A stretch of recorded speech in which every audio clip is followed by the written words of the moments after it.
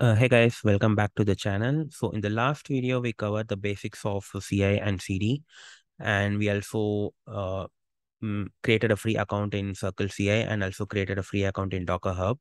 So when you log into Docker Hub, you'll be seeing this welcome to Docker, and you can download the Docker desktop application. So for me, it's Mac, so it's showing either Mac with Intel or Mac with Apple chip. And for Windows and Linux, if you have the Docker for desktop application. So I would recommend you guys to download the Docker for desktop application for your respective operating system and get it installed, and just open it once on your machine and just log in with your credentials that you have created the account with. And once you're done with that, let's go over how to export for each of the projects that we have over here. So we have like 4 projects.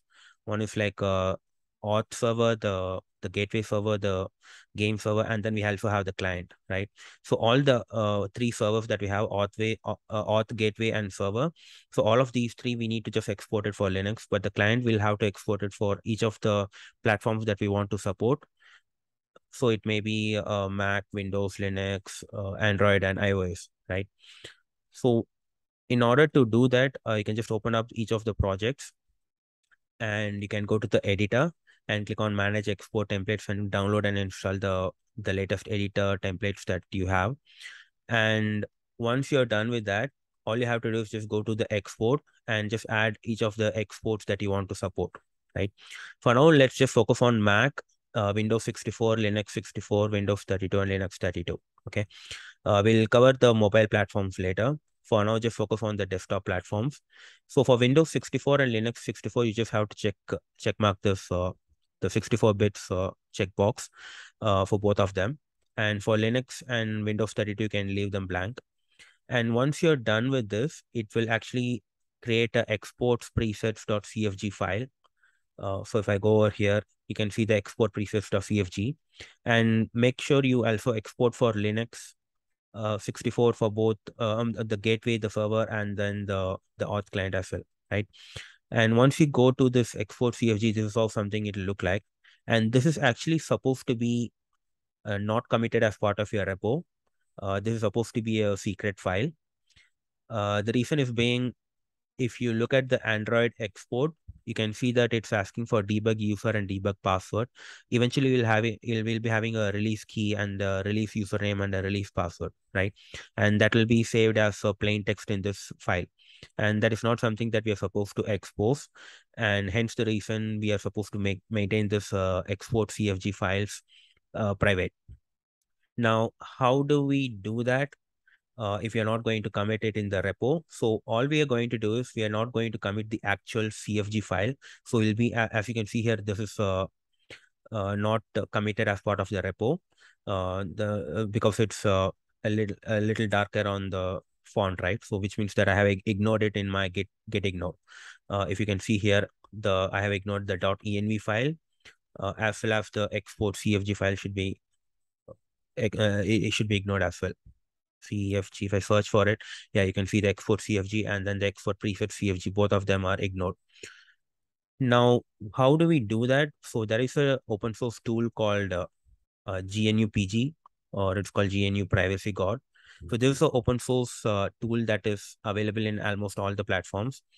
So all you need to do is just download this for your respective platform. So for Mac, all I had to do was brew install GNU PG, and for Linux, you can just do apt install, I believe. And once you have the GNUPG, you should be having a tool in your command prompt called GPG, right? So once you have the GPG tool, what you can do is create 2 new make scripts. So I have already created them over here. So one is to encrypt the CFG file and one is to decrypt them. Okay. So all I'm doing here is during the encryption process, I am removing the already existing GPG file, which if it is existing, uh, and then I'm also encrypting the actual export presets.cfg file. Okay. So the way this works is I just have to run this GPG with the passphrase. So this is where I'll be passing in my password. So you just have to create a .env file and make sure you name it whatever you want to name it, and make sure that they're matching in both your make file and the env, and then give your password over here, whatever the password that you want to have. Just make it super long so that it's very difficult to decrypt. And just have to pass these options: batch, output. So this is the output file that we are creating, which we are removing before we create them, right? Just to make sure if it is already existing, it'll just remove them and then it'll recreate it. So this is the export file that we are going to export. So in each of the folders, for all the 4 folders, we have client, server, auth, and gateway.